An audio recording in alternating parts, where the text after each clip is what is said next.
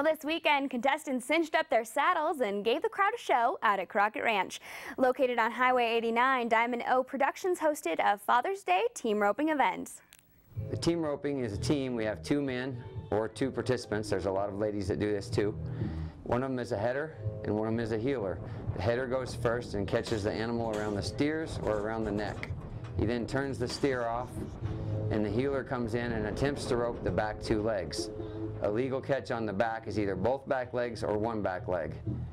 If either one of them misses, they do not get a time. It's a timed event, so at the end of the day, the team with the shortest time on 3 or 4 head, depending on how many steers are in the roping, is the winner.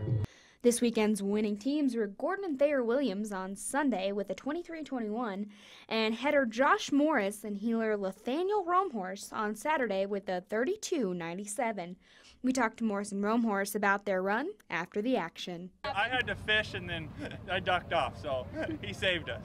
Kids 12 and under were invited to celebrate Father's Day and rope with their dads in a free entry dummy roping.